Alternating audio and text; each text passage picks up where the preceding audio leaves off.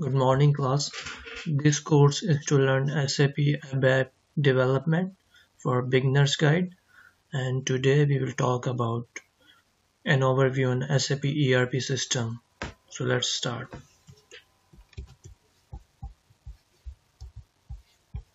So let's start with an introduction to SAP ERP. First of all, let me hide this toolbar. So ERP stands for Enterprise Resource Planning. So basically ERP are big and you can say large software which holds data and processes of large firms. Like you can say those firms who have terabytes of data and have more processes than a small firm or small owner shop or medium firm, so they go for ERP system to manage all their daily routines, daily all their financial transactions and all the processes through ERP system. So in SAP there are around 28,000 plus tables in SAP which stores data for all kind of processes and all the departments of that firm or business. So who are the big ERP vendors? So SAP is on the top of the list of these vendors.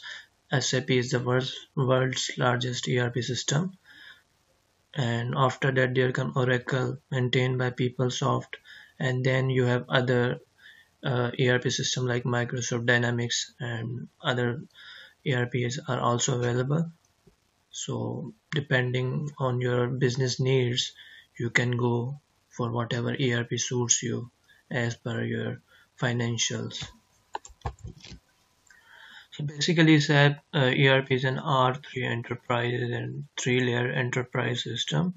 Like you can see in this diagram, it has modules related to every department or function in any kind of business firm or corporate sector or any kind of multinational offices. Like you can say there are many modules you can see in this diagram. QM stands for quality management, PS project system, PM stands for plant maintenance module, and there is PP production planning, SD stands for sales and distribution, MM for materials management, HR human resource, AM asset management, and overall these are comes under financial accounting and controlling CO. So let's move forward.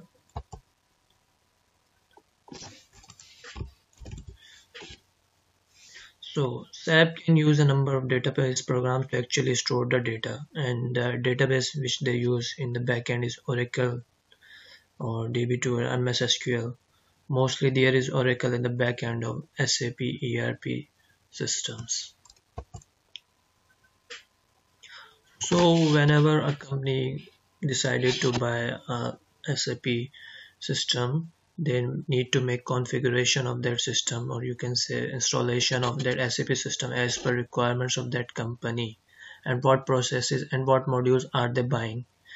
So first of all you have to look for your number of employees, and as per number of employees then you decide to go which SAP ERP you are going to buy, like enterprise edition, business one or another one.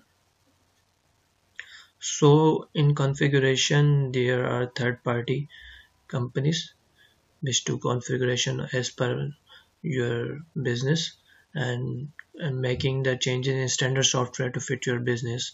Like they can rewriting the code, modification, customization, and whatever your requirements or need, they will install and configure SAP ERP at your company as per your needs.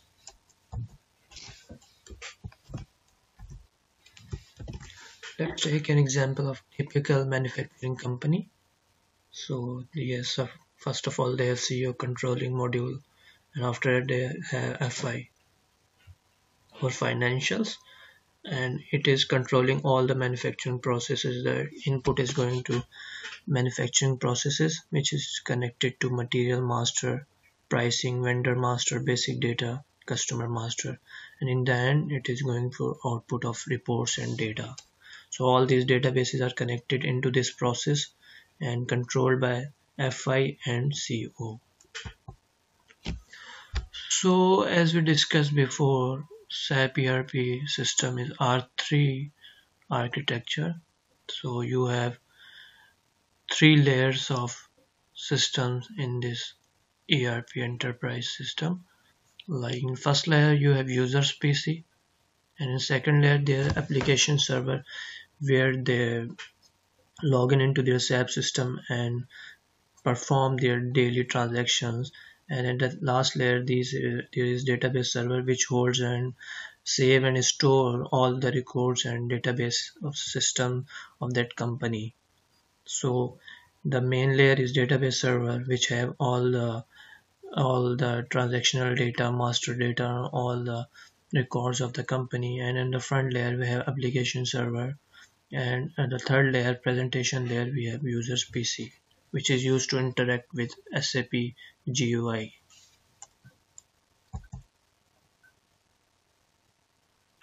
For training purpose, basically they use two-tier client server architecture. In one layer we have database and application server, and in other layer they are users PC, which connect to those second layer to perform SAP operations.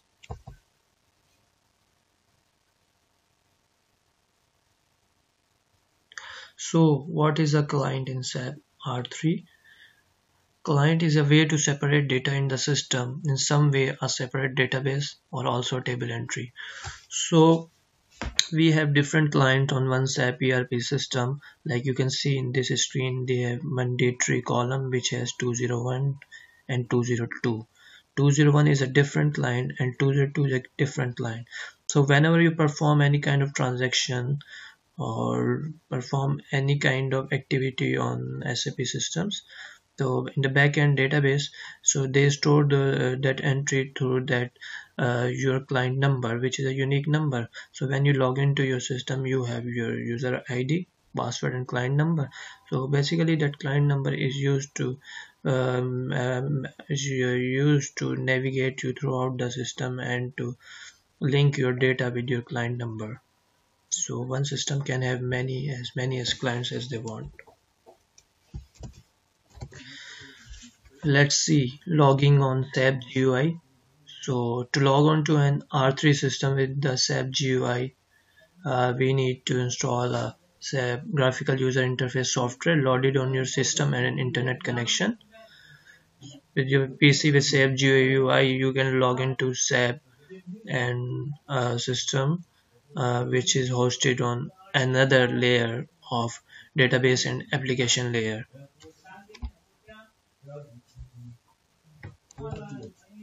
So this is how SAP GUI looks. First of all, you need a configuration of your system which you want to log in. If you don't have any, you can click on new item button. This screen will show.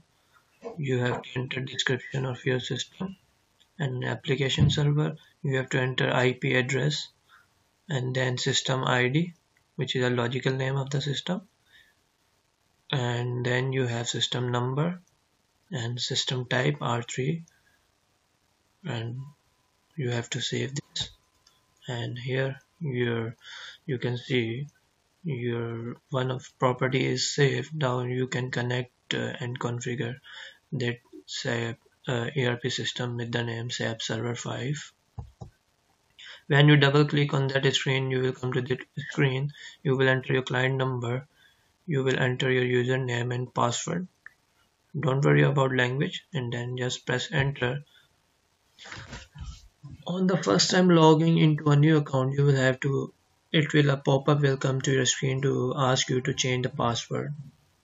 So just change the password on first login attempt. And this is your home screen, which also called SAP Easy Access.